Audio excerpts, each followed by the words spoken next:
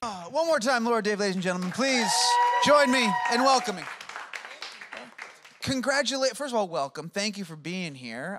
And congratulations on this awesome book. You've been super busy, I'm sure, right? I just saw, I think it was People magazine, that had you on the best summer reads, must-read list already. There's a bunch of advanced reviews. I'm really excited about this one. This is going to be an exciting time for you with this book coming out next week, huh? Oh, it's great. It's so fun. I get to, go around and talk to readers, and that's my favorite part of this part of the process, so it's really great. That's awesome. Yeah, you had, I think it was like back in 2015, your last book, 800 Grapes, was also one of the, heralded as the best summer read of 2015.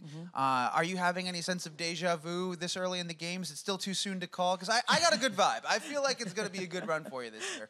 I hope so. It's, working on this was so much fun, and I sat down with bloggers and Instagrammers, and really takes place in this world of social media, and so it's sort of surreal and a little meta now to see it on social media and hear what people are saying. I want to get into that in a second, sitting down with the bloggers and the research process. But for those that haven't been as lucky as me and had a chance to read it yet, and for those watching at home, tell us a little bit about Hello Sunshine, because what's great, I think it's a great companion to 800 Grapes. There's some very subtle similarities. Girl Has It All, some big secret sort of stuff comes out, but it's its own story, and it's a very fun one. Give us an idea of what they could expect. Well, it is actually, they're both sort of in the world of food and wine, and this book focuses on sort of a woman who has it all, Sunshine Mackenzie.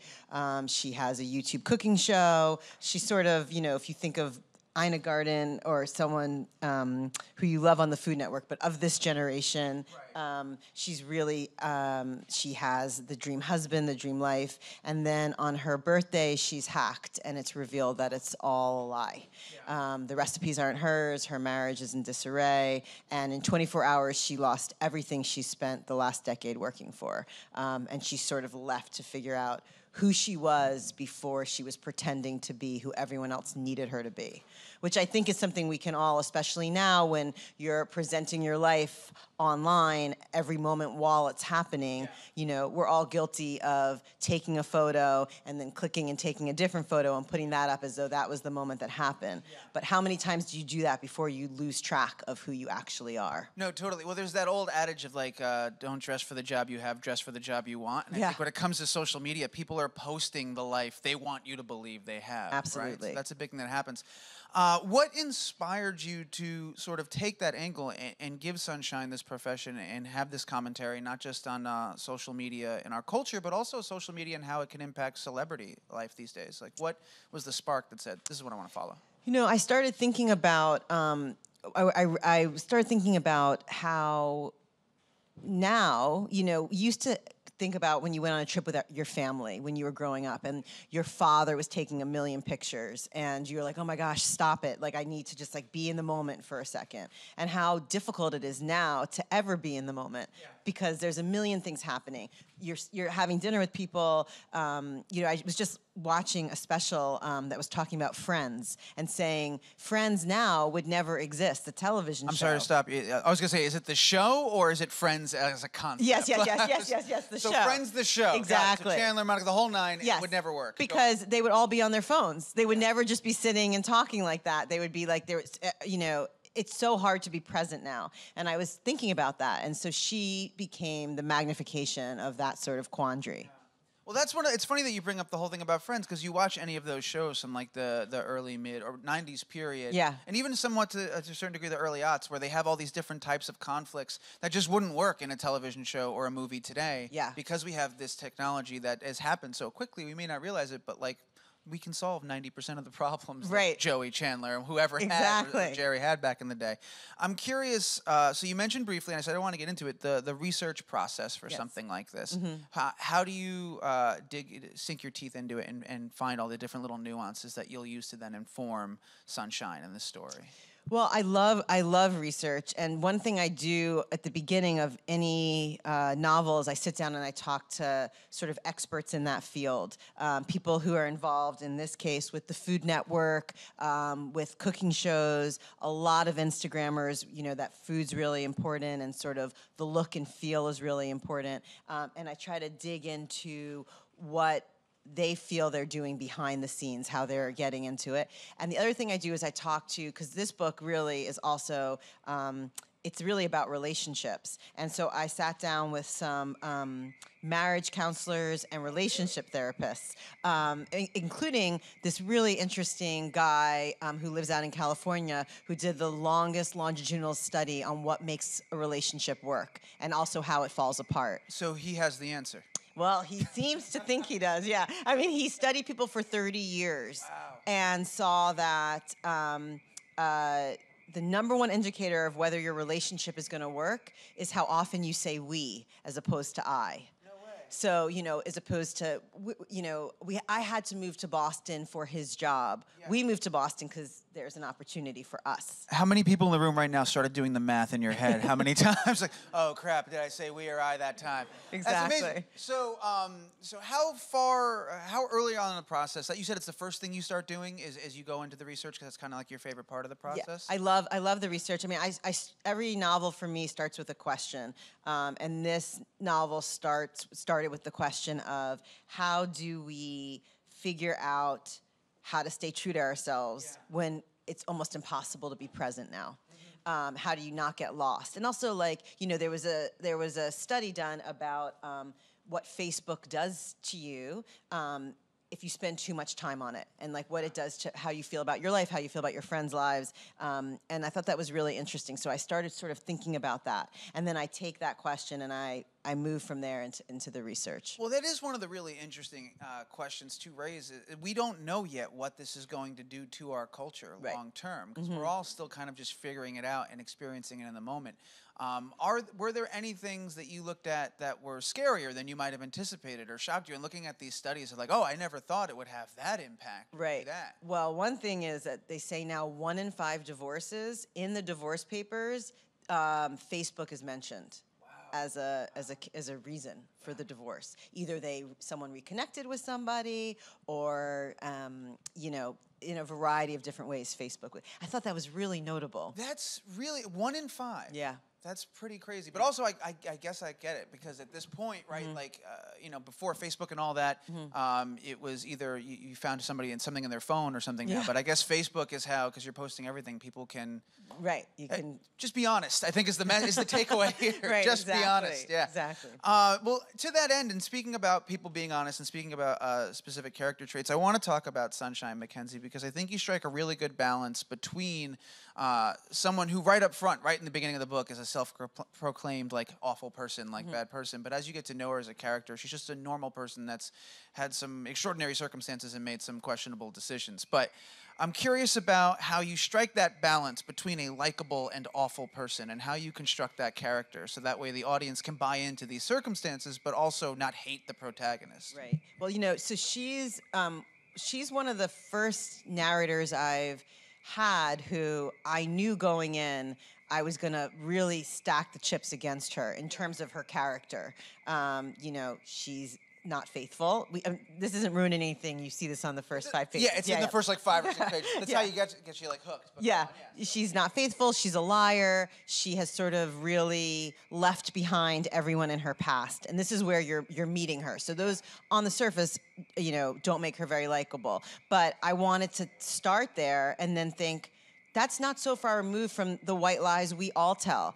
Right. How we all want to be in a room, what we do to get into that room, what we do to stay there. Yeah. And so if I could unpack each of those things and how she got there, wouldn't that be sort of a fun journey to take with her to get her back to a place where she's sympathetic? For sure. And it is a fun journey. That's kind of what's so much fun about the book, and what makes it fly by is it's not like a contemporary romance novel by any means. You're following Sunshine on her journey. And I kept thinking of like a Jenga tower, where it started off, she was a full tower, but over the years she's taken one piece and put it up top, and then other people started taking those pieces with her, until all of a sudden you reach this point where it's she doesn't even recognize herself anymore, and it all kind of crumbles and she has to put it back together.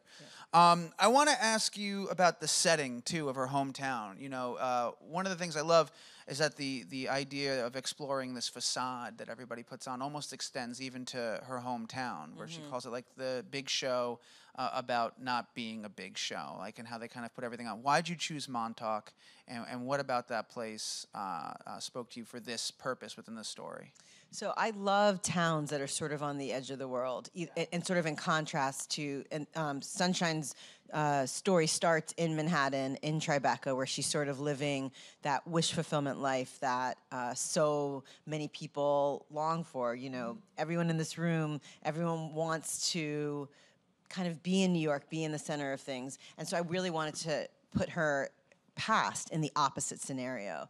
And Montauk is this sort of weird, awesome place where there's summer Montauk and then there's regular Montauk. And so sort of digging into that, it felt to me like really a metaphor for her, you know, the way that things look on one edge of it versus how they actually are for a lot of it. I always thought those like kind of towns were really interesting. Like a buddy of mine, his parents moved out after high school. They moved out to after we graduated high school. They moved up to Martha's Vineyard, right? Yeah. And that is a completely different planet depending on what season you go and see it. And it's so fascinating, like all the locals and the different businesses and towns and stuff like that. So yeah, definitely, it makes a lot of sense. And with each novel, my husband and I moved to where I'm working on the book. So I've started picking places we want to spend some time. With the last book, with 800 Grapes, we went up to wine country, and he's never been so interested in my research as when there were like barrel tastings at 10 a.m.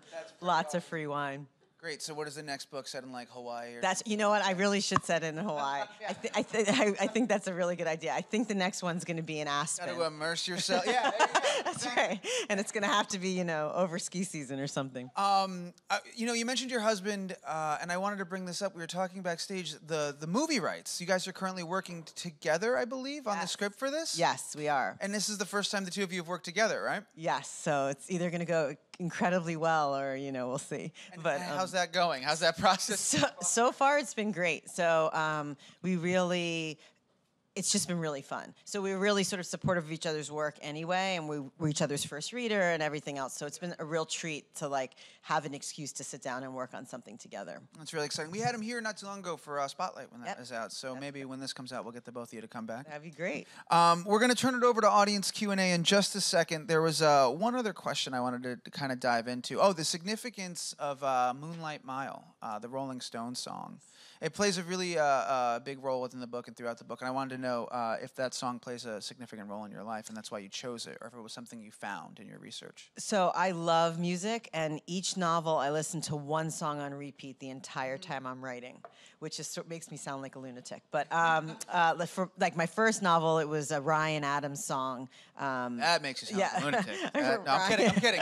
We love you, Ryan Adams. I'm just. Well, I actually saw him at a bar on 10th Street shortly after I finished that novel, and I went up to him. I'm like, I listened to your song 10,000 times. He's like looking at me like, oh my God, step back away. So I learned I shouldn't really tell people that. But with Moonlight Mile, I really have always loved that song, and when I started, it was just sort of organically a detail that I came up with, and then the more research I did about the song and its origin, it just happened to fit. So it was a weird way, sort of a weird coalescence of things that made that song work for the book. For sure. And you don't realize, and I'm not going to spoil it, but you don't realize, like, you have a really great bit towards the end where you kind of examine how that song could or could not exist in today's world. And it just kind of makes perfect sense, and it's exactly why it is a perfect fit for the book. So it comes out on the 11th, right? Yeah, July 11th. Tuesday. Super excited. Tuesday, July 11th. Hello, Sunshine. Everywhere books are sold. Is there an audiobook? Yes, no? Yes, audiobook. Audiobook? Oh my God. So there's no excuse. You guys, this is the perfect summer read. I really enjoyed it. I think you guys are going to dig it too. It's about that time. We've got some mics in the room. Let's open it up for audience Q&A. Hello. Hi. So which other authors did inspire you to make this book? That's a great question. I read so much, and that's why I became a writer in the first place, because I love reading. A couple of authors who I really love, Jonathan Tropper. He's a great one to check out. And Joan Didion is one of my favorites. Charles Baxter. And every year I reread two different books. One by Jane Austen, Pride and Prejudice, and The Great Gatsby. Nice. Thank you for that. Next one. Hi there. Hi. My question was, with all these different topics that you explore in your novels, what is the impact that you wish to have with your writing? That's a great question. I think that for me, writing is always about understanding and trying to get to a place where we understand each other a little bit better and people feel a little bit less alone. both in the mistakes they've made and in sort of what they hope for. And so here, especially, it's someone who I hope that the impact is people feel like you can always pull yourself back to who you really want to be. Yeah, for sure. I think we have time for one more question. It's right here in the front row. Hi. Hi, Laura. I was wondering, how did you first get interested in food, since it seems to play a large role in your writing, and do you think it will play a similar role in your future works? I love food and I love cooking, and every recipe in this book I've actually cooked, and in all the books I sort of that's sort of a way. It's sort of what I feel like I would be doing if I wasn't writing. I would be a chef, but probably a really bad one because I like to go to sleep at 10 p.m. so the restaurant would close pretty early.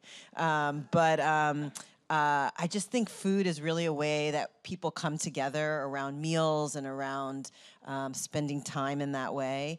And so I think it will probably play a part in all of my books. Awesome. Well, I will say the food and everything in this book, it's an absolute delight. It was really a great read. I enjoyed having it with me over the weekend, so thank you for writing this, and congratulations.